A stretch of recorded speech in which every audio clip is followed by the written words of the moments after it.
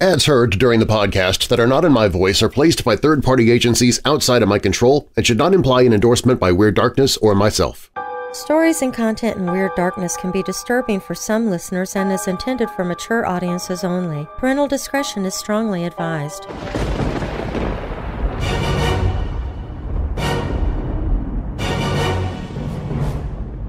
Welcome, Weirdos! I'm Darren Marlar, and this is Weird Darkness. Here you'll find stories of the paranormal, supernatural, legends, lore, crime, conspiracy, mysterious, macabre, unsolved, and unexplained.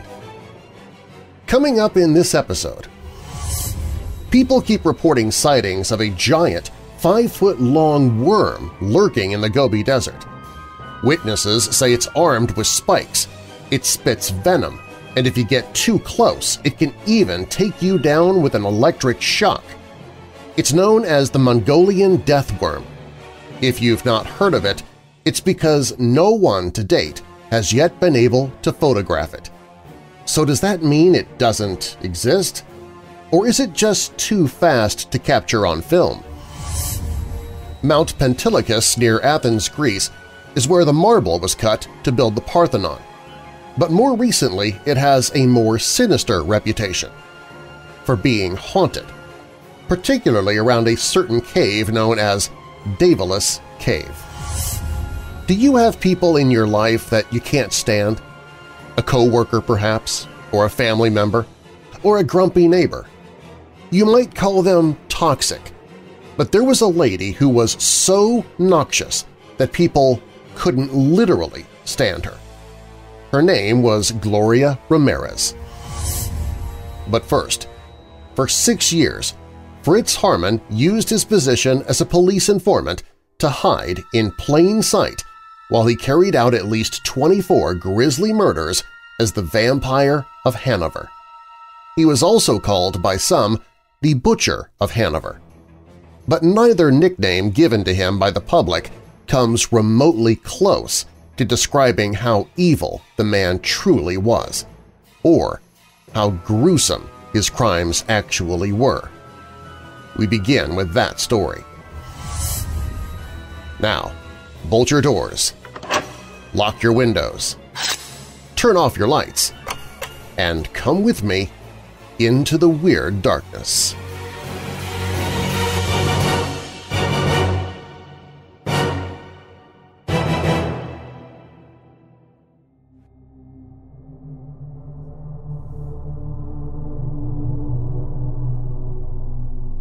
In the 1920s, Fritz Haarmann was known as a successful seller of second-hand clothes and was beloved by housewives for his endless supply of cheap meat. Until they learned he harvested both of his products from slain runaway boys. The people of his native Hanover all thought Fritz was something of an oddball, but friendly and certainly harmless. Even the police liked him, and he worked for them as an informant while he carried out a horrifying killing spree right under their noses. Once his crimes were discovered, Haarmann became notorious as the Vampire of Hanover, who killed his victims with a love bite that went right through the windpipe. Also called the Butcher of Hanover, he ultimately confessed to nearly 30 murders, but police suspected he killed dozens more.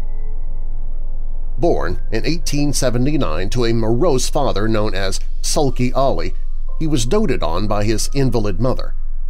The youngest of 6, he loved playing with dolls, wearing dresses, and avoiding other children, especially boys.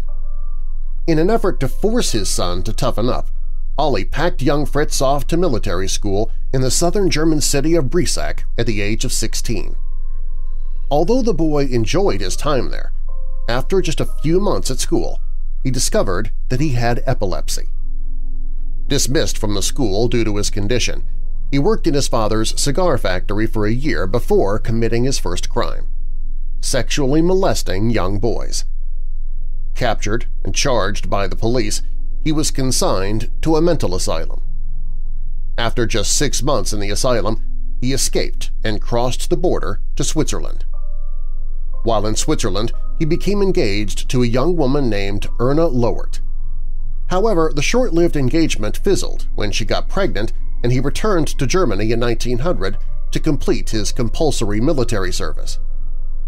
Due to his epilepsy and probable mental illness, Haarmann was hospitalized for 4 months in 1901 and dismissed from the military in 1902.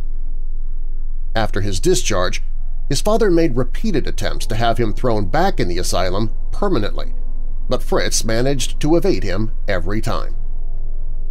After leaving the military, Haarmann first got by on his pension, which increased in 1904 when he was finally classified as disabled. Over the next decade, he supplemented his pension with petty crimes, burglaries, and cons. Unfortunately for the teenage boys of Hanover, Haarmann's crimes would escalate dramatically following the end of World War I. By 1913, the police were fed up with his repeated crimes and threw the book at Haarmann.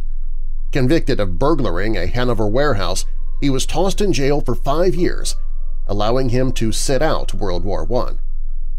In jail, Haarmann met 24-year-old pimp Hans Granz, with whom he fell quickly in love. Upon their release, they took up residence together. Paroled in 1918 as the German Empire was crashing spectacularly, he immediately took up 2 jobs. One was with a gang of smugglers. The other was as an informant for the Hanover police, a position that would play a huge role in his next project. In September 1918, 17-year-old Friedel Rowe ran away from his home, disappearing into the back streets of Hanover. When Rowe's father set out to find his son, he learned that young Friedel had been friendly with Haarmann, who often took young boys over to his apartment for a bit of fun. Yet when Rowe's father brought this clue to authorities, police were reluctant to interfere with their most valued spy. He persisted in his requests, and eventually they agreed to visit Haarmann. There they found Haarmann in bed with a 13-year-old boy, but no sign of Friedel. All they could do under the laws of the time was arrest Haarmann for indecency with a minor. Haarmann later pointed out that the police couldn't have searched too thoroughly. Friedel Rowe's severed head had been tucked away behind the stove the whole time they were there. Haarmann was already well known as a black market butcher, popular among most people of the area for his friendliness and his irresistibly affordable meat. By 1919, Germany was in dire economic straits and many families struggled to keep food on the table. Throughout the early 1920s, Haarmann spent much of his time loitering around Hanover's train station, scouting for teenage boys to coax home with promises of food and comfort. Thousands of children were running away from home at this time due to post-war hardships, so he had plenty of victims to choose from. After feeding his victims, Haarmann would kill them by biting through their windpipes in what he grotesquely called his love bite before sexually molesting their dead bodies. Finally, he would dismember them, grinding their flesh into sausage meat or chopping them into cutlets to be sold as beef or pork. After butchering his victims, he dumped their remains into the nearby River Lina. For 6 years, while the police turned a blind eye to their favorite informant's activities, Haarmann is believed to have murdered over 50 boys, often chosen by Granz out of jealousy of some item of clothing of theirs. He became successful selling their clothes and their flesh, even as more and more parents descended on the city stalked by the vampire of Hanover, desperate to find their vanished children. In May of 1924, the police were forced to turn their attention to Haarmann when children discovered a skull on the banks of the Lina. After several more skulls and skeletons were found, the River Lina was dragged, uncovering the bodies of at least 22 teenage boys or young men. The city of Hanover panicked, and suspicions turned to Haarmann thanks to his reputation for bringing runaway boys to his apartment. Due to his status as a favorite informant, the Hanover police were deemed unfit to investigate him. So 2 detectives from Berlin arrived on the scene to take over the investigation. The Berlin detectives soon found Haarmann in a dark corner of the train station, attacking a teenager. He was thrown in jail while they went to search his apartment, much more thoroughly this time. Inside was a nightmarish scene. The walls and floor were stained all over with blood, and more than 100 pieces of victims' clothing were found. In custody, the Vampire of Hanover was only too happy to confess to his crimes. When asked how many he'd killed, he casually replied, 30 or 40, I don't know. Later, he said he probably killed between 50 and 70 boys. However, police were only able to identify 27 of his victims from 1923 to 1924 alone, and were unable to find the dozens of others. Haarmann was charged with multiple counts of murder, and a trial date was quickly set. In court, Haarmann smoked cigars and insulted everyone present. Once, looking at a photo of one missing boy, he shouted at the boy's grieving father that he could never have had anything to do with the child as he was far too ugly. Found guilty of 24 of the 27 murders he was charged with, Haarmann was swiftly sentenced to be decapitated by guillotine on April 15, 1925. His lover, Grans, who had often emotionally blackmailed Haarmann into murdering particular children, was sentenced to life in prison, but the sentence would later be commuted to just 12 years. After his death, Fritz Haarmann's head was preserved in formaldehyde and given to the medical school in Göttingen. In 1925, the remains of his victims discovered in the River Lena were buried in a mass grave in Stockner Cemetery. Though the people of Hanover were eager to get past Haarmann's horrifying murders, his crimes inspired the German expressionist filmmaker Fritz Lang's classic 1931 thriller M. In M, both the police and criminals in a large German city hunt for a serial killer who preys on young children. Haarmann and Hans Grand's grisly crimes had one other tragic effect, though. Although homosexuality was illegal in Germany at the time, it had been largely tolerated for some years. With the lurid stories of Haarmann's sexual violence and Grand's sickening cruelty, a wave of homophobia swept through the country. As the hearts of most Germans hardened towards the plight of gay men, the path was cleared for the later campaign of murder against homosexuals carried out by the Nazis. Hans Grans, however, survived to a ripe old age, dying in Hanover in 1975. Decades later, in 2015, the medical school in Göttingen tired of storing Haarmann's preserved head and cremated it, thus doing away with the last traces of the Butcher of Hanover.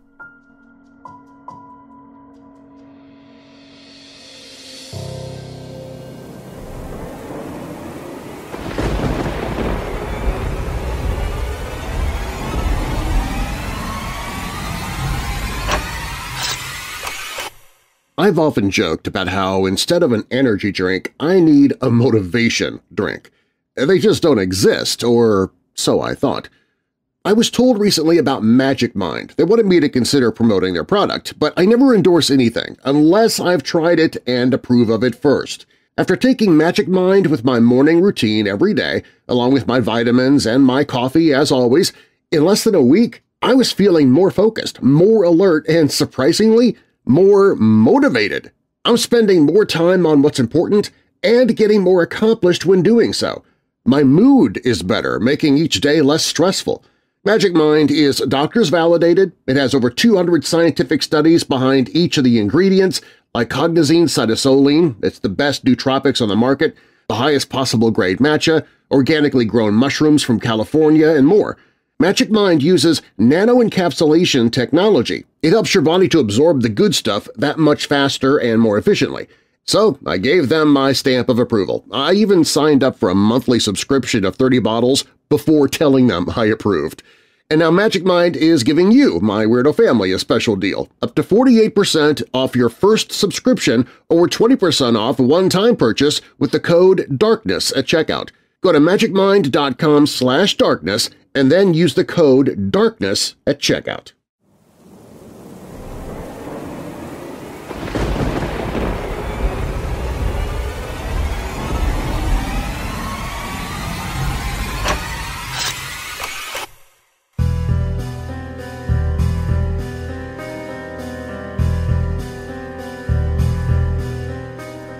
According to sightings, the Mongolian Death Worm is a long, sausage-like sandworm, dark red in color, with spikes jutting out of both ends of its shapeless body. Using venomous spit strong enough to corrode metal or electric shocks powerful enough to kill an adult human, these alleged deadly worms are said to live below the sands of the Gobi Desert. Legends circulate freely about these monstrous worms, but no one has ever come forward with proof of seeing them firsthand. This is the true story behind the rumored Mongolian Death Worm. The Mongolian Death Worm is an infamous creature whose legend lives in second-hand accounts that have been passed down for generations. Mongolia's nomadic tribes call it Algoi Korkoi, which translates roughly to intestine worm, due to its alleged resemblance to the inside of a cow. The worm-like creature with blood-red skin is said to reach up to 5 feet in length. But it's nothing like your average worm. The Mongolian Death Worm is believed to possess some distinctly terrifying features. A British biologist, Carl Schuker, noted of the legendary creature in his book The Unexplained, an Illustrated Guide to the World's Natural and Paranormal Mysteries, which I will link to in the show notes. The Mongolian Death Worm is believed to possess spike-like projections at both ends of its body. It is also said to have formidable ways of attacking humans or other animals. The worm can purportedly spit corrosive venom or shoot out a powerful shock, electrocuting its victim. Legend has it these terrifying creatures spend most of their time hidden underneath the sandy dunes of the Gobi Desert, but that they often surface during the wetter months of June and July. If a local should happen upon this creature, they know to steer clear. The Mongolian Death Worm, for all the stories of its deadly projectile and grisly appearance, has to this day never been photographed, but not due to lack of effort. Curious researchers and intrepid adventurers have combed the Gobi Desert in search of the legendary creature. Most famously, Czech cryptozoologist Ivan Mackerly, one of the foremost investigators of the mysterious animal, traveled to Mongolia 3 times in search of the worm, in 1990, 1992, and 2004. Mackerly first heard of the death worm as a boy from the work of paleontologist Ivan Yefremov. In college, after meeting a Mongolian student who believed in the worm, he became obsessed. He combed through Mongolian literature to find more clues about the death worm and was finally granted permission by the government to conduct research there when he was in his late 40s. Inspired by Frank Herbert's 1965 sci-fi novel Dune, which features giant sandworms that are attracted to rhythmic vibrations, Mackerly's expedition team tried different ways to project vibrations underground during their search for the Mongolian death worm. One of the team's contraptions was a motor-generated thumping machine. But alas, their efforts proved fruitless, and Mackerly concluded that the creature must be a myth. While Mackerly's expeditions failed to discover sound proof of the animal, they did provide most of the modern research material related to the Mongolian death worm. Subsequent expeditions to hunt down the sand beast continue today. Although the legend of the Mongolian death worm remains strong among locals, its existence has yet to be corroborated by physical evidence or research. Zoologist Roy Chapman Andrews was the first Western researcher to take note of the legend. He learned about the elusive sand creature from Mongolian officials before his pioneering expedition to document Mongolian wildlife. In his 1926 resulting book, On the Trail of Ancient Man, which I'll link to in the show notes, Andrews wrote, "Then the premier asked that, if it were possible, I should capture for the Mongolian government a specimen of the Allergorhai horhai. None of those present ever had seen the creature, but they all firmly believed in its existence and described it minutely. The premier said that although he had never seen it himself, he knew a man who had and had lived to tell the tale. Then a cabinet minister stated that the cousin of his late wife's sister had also seen it. However, this anecdote about the Mongolian death worm is merely a footnote in Andrew's book. Scientists dismiss cryptids like the chupacabra and the yeti as urban legends due to lack of scientific evidence. But there is a possibility that such a creature like the Mongolian death worm might exist. After all, even Jane Goodall, one of the foremost primate experts in the world, said she was open to the possibility of Bigfoot. The Gobi Desert is a vast region that spans a territory of 500,000 square miles of rough terrain, making the existence of an undiscovered animal species very likely. Additionally, there are worm species that have been known to live in sand instead of soil, like the giant beach worm in Australia. Moreover, in worms, the circulatory system functions by absorbing oxygen through their skin and carrying it through their body, which would allow them to grow up to large sizes, like the death worm's purported 5-foot length. Yet nobody's been able to capture photographic proof of the Mongolian death worm. So how did the legend come to be? There are a few explanations that could be at play. The first theory is that these accounts might actually be true, but like most stories passed orally for generations, they have become greatly exaggerated. The English translation of death worm from its original Mongolian name is also misleading, and experts believe that if such a creature exists, it may be a type of reptile, not a soft, wriggly worm. Either the worm lizard, which looks like a large limbless worm that burrows underground and grows up to several feet, or a type of sand boa snake could have originally inspired the death worm lore. No matter how the legend of the death worm began, cryptid researchers have not given up hope that someday they will unearth it.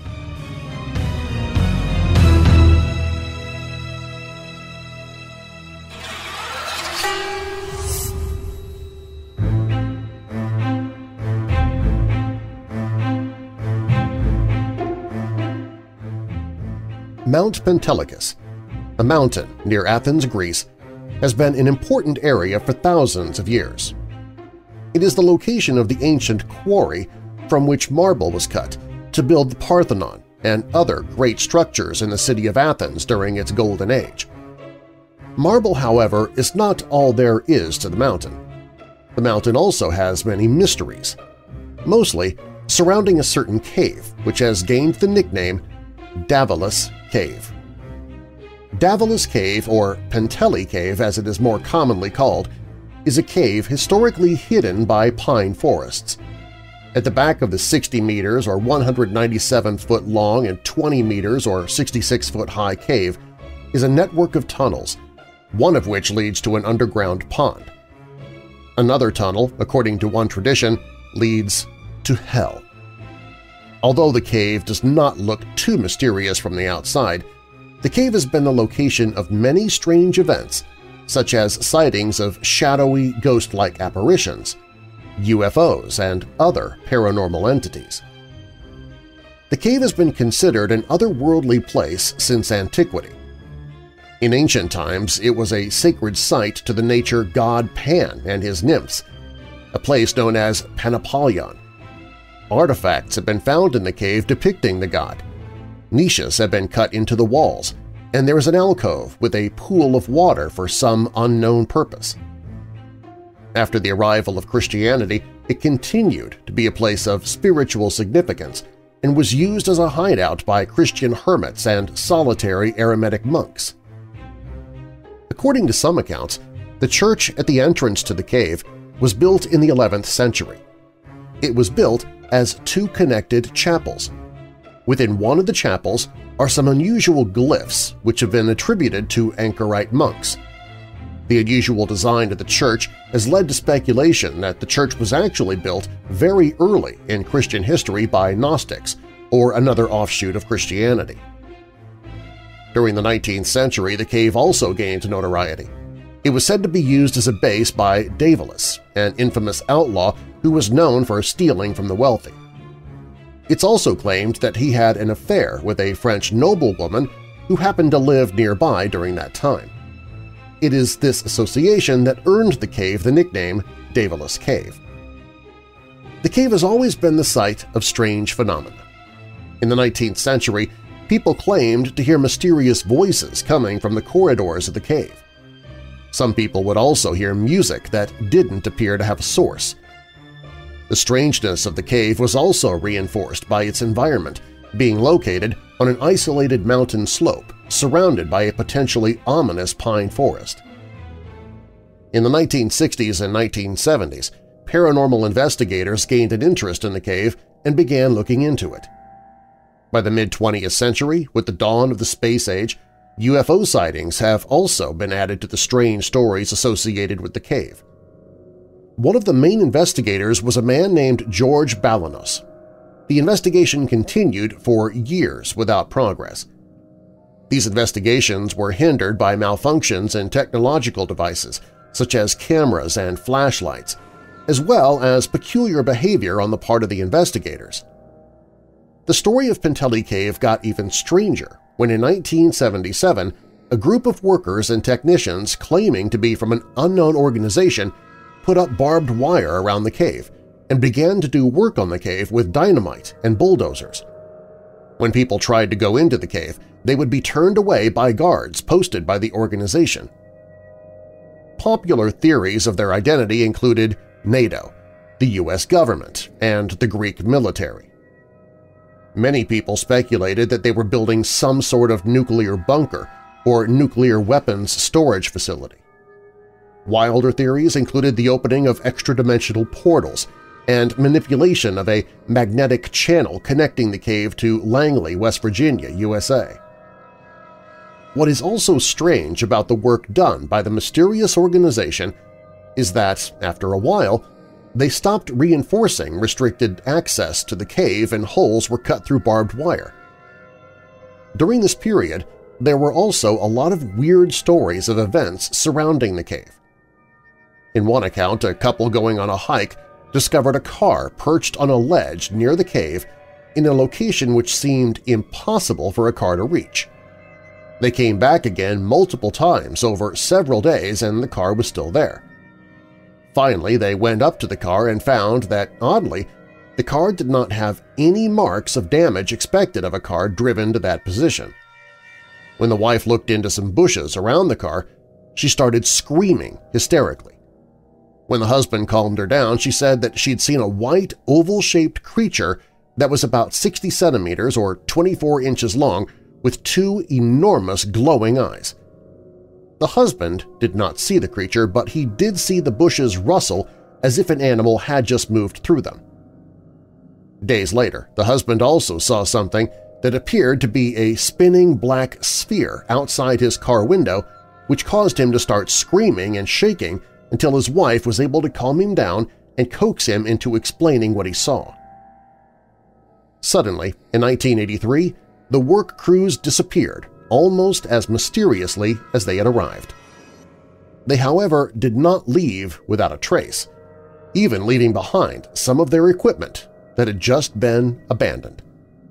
The ancient church and natural cave networks had been severely damaged. Additionally, several artificial concrete corridors had been dug, though some appeared to be only half completed. Whatever the objective was of this organization, it's unclear that they reached it. There was another attempt to continue modifications in 1990, but it was immediately shut down by the Greek Ministry of Culture to prevent further damage to the important historical and archaeological sites in the cave. Current explanations for the unusual phenomena in the cave include magnetic channels and disturbances in the local electromagnetic fields. After decades of searching, investigators seem no closer to finding the answer than they were in the 1960s. One discernible pattern, however, is constant references to electromagnetic disturbances. The work done by the shadowy organization in the 1970s may have been done out of interest in these electromagnetic disturbances. It has been suggested by neuroscientists such as Michael Persinger of Laurentian University that pulsed electromagnetic fields can influence perception, causing people to feel as if there is an invisible presence in a room. It has also been noted by scientists that places that are claimed to be haunted tend to also be places of unusual electromagnetic activity.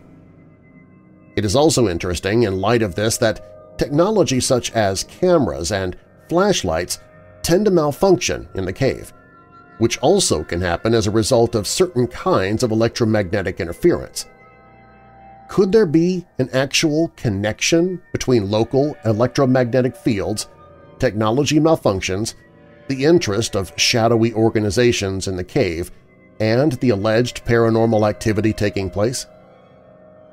It may be a while before an answer is found, but the connection to electromagnetic fields at least provides a clue for solving the riddle of Penteli Cave.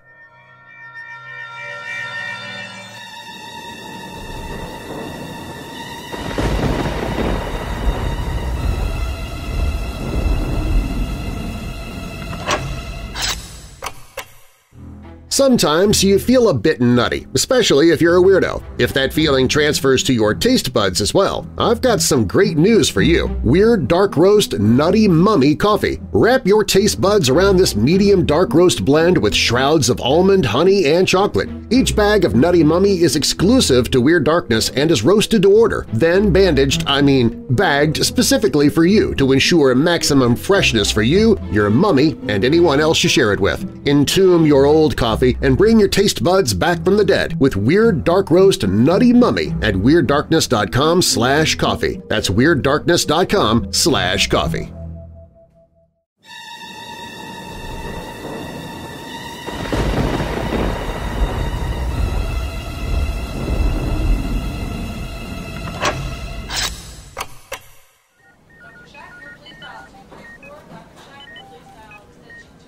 On the evening of February 19, 1994, Gloria Ramirez, 31-year-old mother of two, was wheeled into the emergency department of Riverside General Hospital in Riverside, California. Ramirez, a patient with terminal cervical cancer, was complaining of irregular heartbeat and difficulty breathing. En route to the hospital, Ramirez was administered oxygen and given intravenous fluids. By the time she entered the ER, she was barely conscious. Her speech was sluggish, her breathing shallow, and her heartbeat rapid. The medical staff injected her with a cocktail of fast-acting drugs to alleviate her symptoms, such as sedatives and agents to calm her heartbeat. When those failed to produce any change, the staff tried to defibrillate her heart with electricity. At this point, several people saw an oily sheen covering Ramirez's body, and some noticed a fruity, garlic-like odor that they thought was coming from her mouth. A nurse named Susan Kane pushed a needle into the patient's arm to draw blood when she noted an ammonia-like odor. Kane handed the syringe to Maureen Welch, a respiratory therapist, so that she could take a closer whiff of the dying woman. Welch sniffed the syringe in her hand. It smelled of ammonia.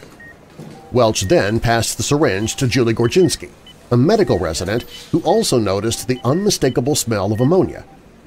Gorginski also observed unusual manila-colored particles floating in the blood. At this point, Kane collapsed and had to be carried out of the ER. Moments later, Gorginski complained of nausea, and she too slumped to the floor. Maureen Welch was the third to pass out. That night, 23 people fell ill, of which 5 had to be hospitalized with various symptoms. Gorginski was in the worst shape. Her body convulsed and she breathed intermittently. She also suffered from hepatitis, pancreatitis, and avascular necrosis in her knees, a condition in which bone tissue dies off.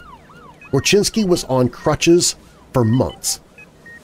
Gloria Ramirez died within 45 minutes of her arrival at the hospital. The official cause of her death was given as kidney failure due to metastasized cancer. Ramirez's death and the effect of her presence on the ER staff is one of the most baffling medical mysteries in recent history. The source of the toxic fumes was undoubtedly Ramirez, but autopsy reports were inconclusive. The possibility of the emergency room harboring noxious chemicals and pathogens was also ruled out by a careful search by a hazmat team. In the end, the health department declared that the hospital staff most likely experienced an outbreak of mass hysteria, perhaps triggered by an odor.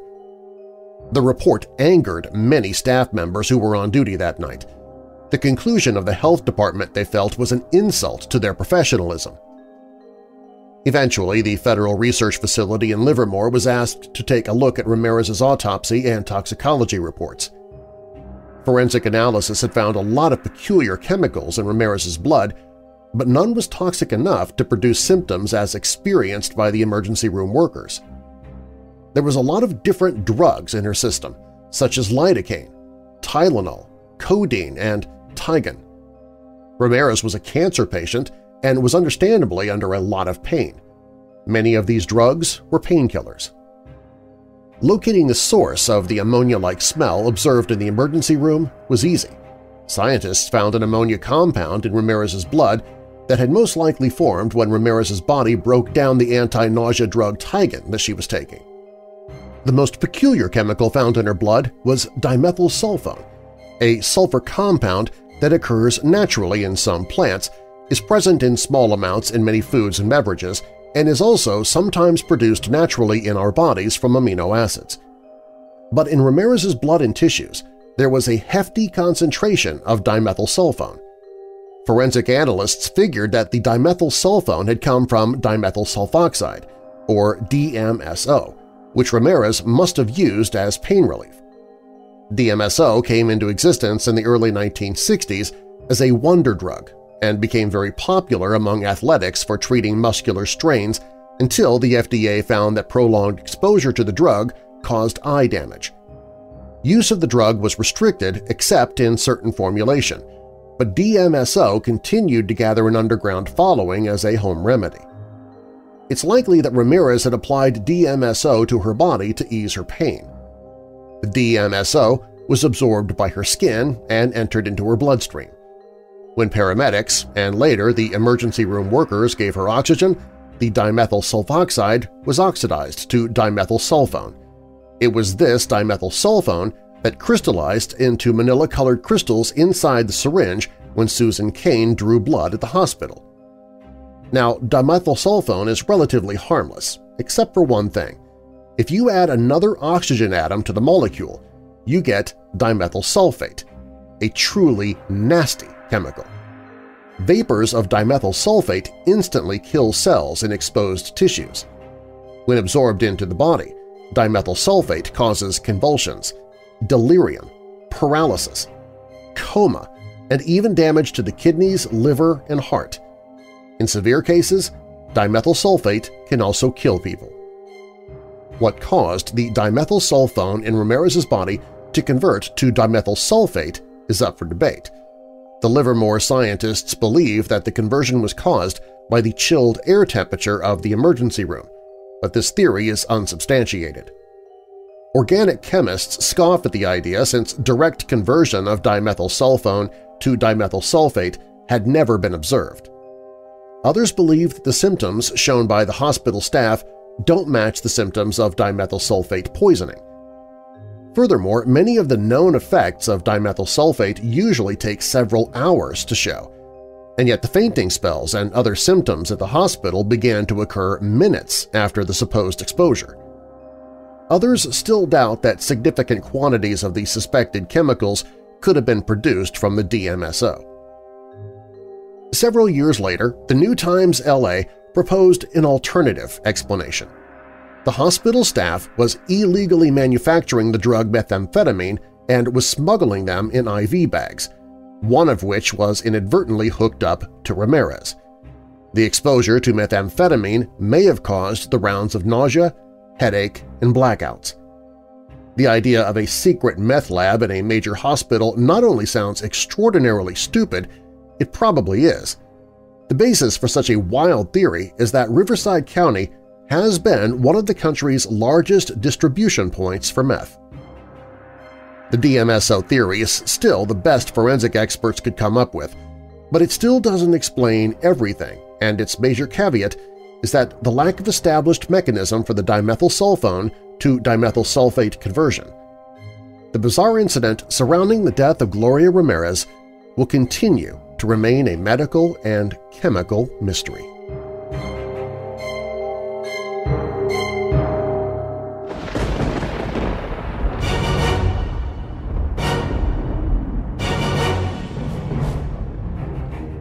Thanks for listening.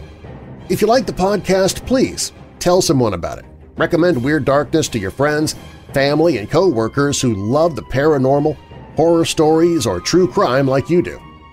Every time you share the podcast with someone new, it helps spread the word about the show, and a growing audience makes it possible for me to keep doing the podcast. Plus, telling others about Weird Darkness also helps get the word out about resources that are available for those who suffer from depression, so please share the podcast with someone today. Do you have a dark tale to tell of your own? Fact or fiction, click on Tell Your Story on the website and I might use it in a future episode. All stories in Weird Darkness are purported to be true unless stated otherwise, and you can find source links or links to the authors in the show notes. The Butcher Vampire was written by Morgan Dunn. The Mongolian Death Worm is by Natasha Ishik. The Penteli Cave Enigma is by Caleb Strom, and The Toxic Woman was written by Kaushik Patauri. Weird Darkness theme by Alibi Music. Weird Darkness is a registered trademark. And now that we're coming out of the dark, I'll leave you with a little light. 1 John 4 verse 18. There is no fear in love, but perfect love drives out fear, because fear has to do with punishment. The one who fears is not made perfect in love. And a final thought, good things come to those who wait, but better things come to those who work for it. I'm Darren Marlar. Thanks for joining me in the Weird Darkness.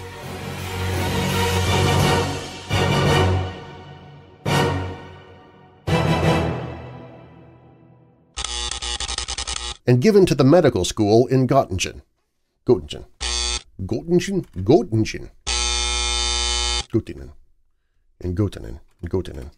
To a medical school in Göttingen. Haarmann and Hans Grand's grisly crimes had one other tragic effect. Although homosexuality, Haarmann and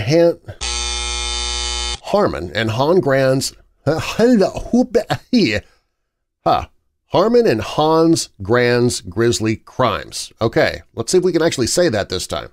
Mackerly's expedition team tried different ways to project